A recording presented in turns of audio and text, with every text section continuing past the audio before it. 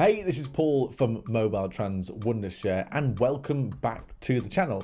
And in today's video, we're going to show you how you can swap your contacts between your iPhone and your iPad. But before we get started, let me tell you about something really exciting, and that is a competition that we are running on the channel and through MobileTrans. So this is a giveaway, and all you have to do is pick your favorite Android phone in 2020, and as soon as you've picked one, you then get a chance to win one of your favorite phones. So what I'll do is I'll put a link in the description, and good luck. And here's a good tip for you as well. If you want a better chance of winning, you can get one more entry by joining us on our Facebook page and Twitter page, and the links to both of them will be in the description below as well.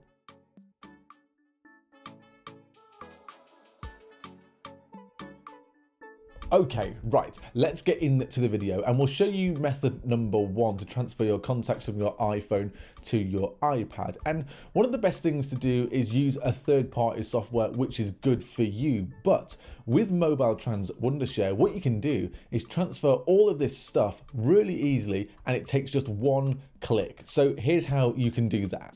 Launch MobileTrans first of all, and make sure both your iPhone and your iPad are connected to your computer.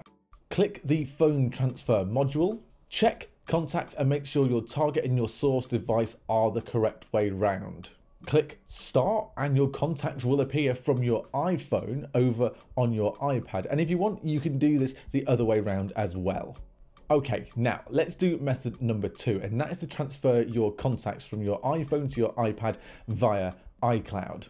Step one is really easy, and all you need to do is go to your settings app in your iPhone and make sure you click on your avatar at the top of that settings app. Just make sure you click that contact option, and then your contacts will start syncing to your iCloud. Then grab your iPad, and you need to do the exact same here as you did on the iPhone. So go into settings, click the avatar at the top, and then find your contacts and make sure that is switched on.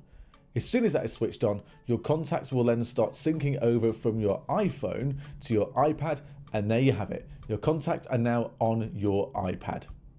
A really nice, quick, easy video there to swap your contacts from your iPhone to your iPad. So if you enjoyed that and it helped you out, then please think about giving the video a like and subscribe to the channel as well. And remember about that competition. So if you look down in the description below, you'll find all the links you need to win yourself a brand new Android phone. So until next time, we will see you on the next video.